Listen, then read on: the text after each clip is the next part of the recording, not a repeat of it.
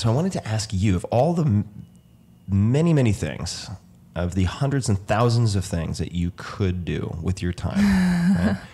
How did you get exposed to coding?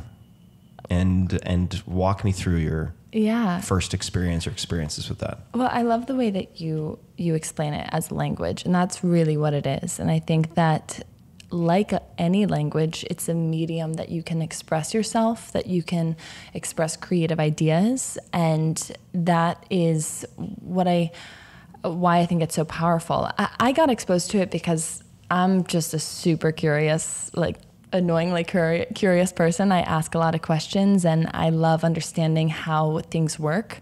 I love understanding how the world around me works, and how science and math can be ways to explain that.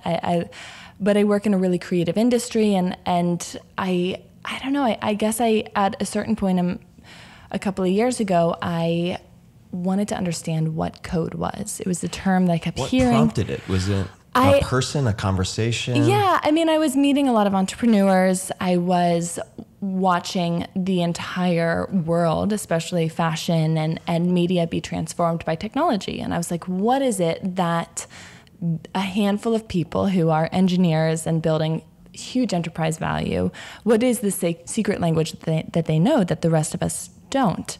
And code. And I was like, what is code and how can I learn it? So I took a boot camp. I took one week, and even in... Where was it? In New York at the Flatiron School. Who introduced you to that? This guy, Avi Flavbaum, and he's a great teacher, and he started the school, and he taught me Ruby, similar exactly as you.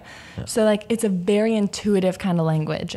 And even in a short time, I was able to kind of understand high level, big principles. And the fact that you can use code to, write a line of code that performs a function, and you can build ideas using this language.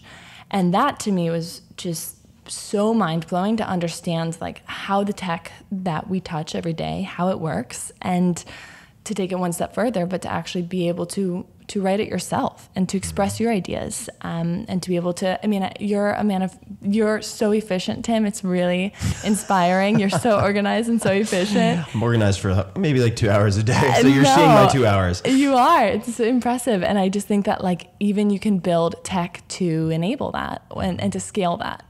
And that's what's so powerful, is the ability to scale ideas or scale problem solving using code. And I think that there's so much opportunity that has yet to really even be built in this kind of intersection of many intersections of kind of creative industries, from the perspective of someone writing code who has different life experiences or passions maybe than most engineers sitting in Silicon Valley today. Mm-hmm. And you take this class. Yeah. You learn the basics of Ruby. Mm-hmm. With Avi. With Avi.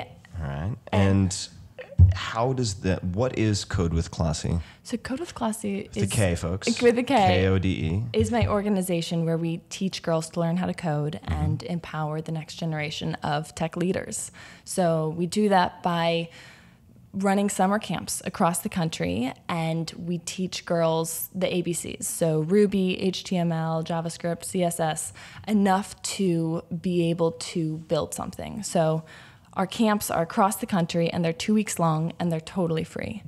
And we have these amazing girls who come into our camps and learn these skills, and it's amazing what they're able to build. And not only just the way that they're able to build their ideas, but what they're passionate about. So if it's making social impact, helping their community, but they're able to build something and recognize the impact that they can have.